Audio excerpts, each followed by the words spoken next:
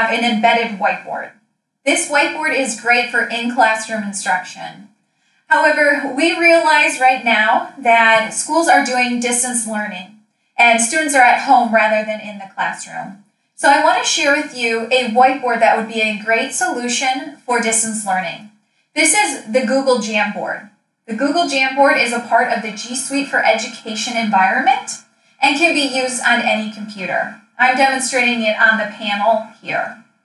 To access Google Jamboard, you can select the waffle here and find Jamboard.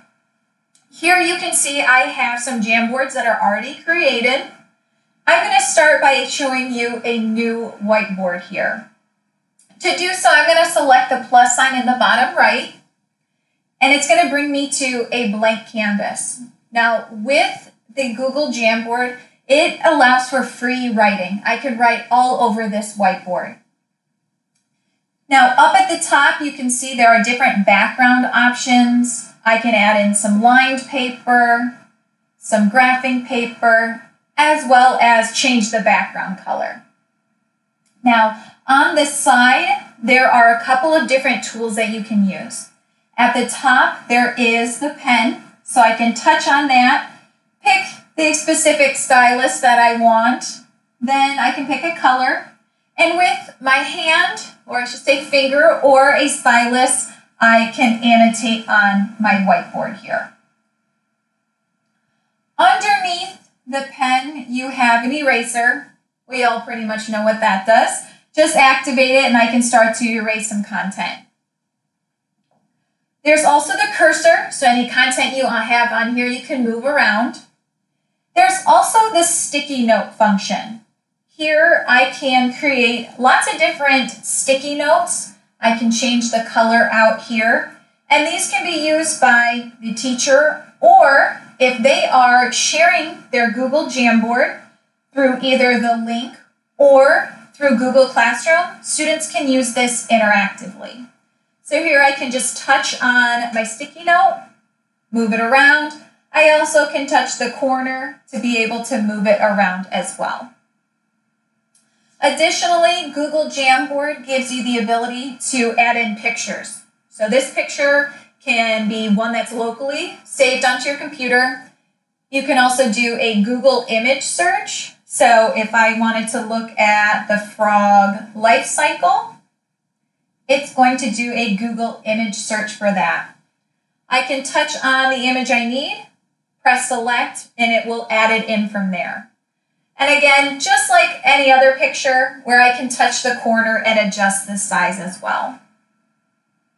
What I have seen during this distance learning time that's going on is some teachers are actually integrating Google Slides with Google Jamboard. And the reason they do that is Google Slides does not allow for you to freehand annotate over your content. So what you can do is actually take your Google slide and save it as an image and bring it into the Jamboard here. I'll show you how you can do that. So here I have my Google slide up. I'm going to select File and Download, and then I'm going to save as a JPEG. Once I do that, you can see down here at the bottom, it's going to bring up my saved copy. And over on the right side, I'm just going to select Save As. I can change the file name if I want to. I'm okay with this one. And I'm going to add it to my Google Drive and select Save. Now that I have saved this slide as an image, I'm going to go back to Google Jamboard. Now, this page is all covered, or this slide, so I'm going to just add another one. Just use the cursor at the top or the arrow. Now I'm going to select on image again. But now you can see I have the option for my Google Drive. So as long as I'm logged into my Google account on Google Jamboard, I'll be able to access this. I'm going to go ahead and select Recent, because that's the way I can find everything. Touch on my image, press Select, and now I can add this in. Now it is an image, so I can touch on it, the bottom corner here, and I can adjust the size as well as move it around. This way, if I now touch on the pen again, I can freehand annotate on top of that content. Again, this is part of the G Suite for Education, so Google Jamboard can be shared to Google Classroom, or you have that share link at the top that you can send out to your students and they can annotate on here as well. You also have on the left side the Shapes tool, so you can select any of those shapes you need. Up at the top is the outline as well as the fill here, and you can go ahead and put that on there too. Underneath the shapes, you have the T for text, so you can create a text box here.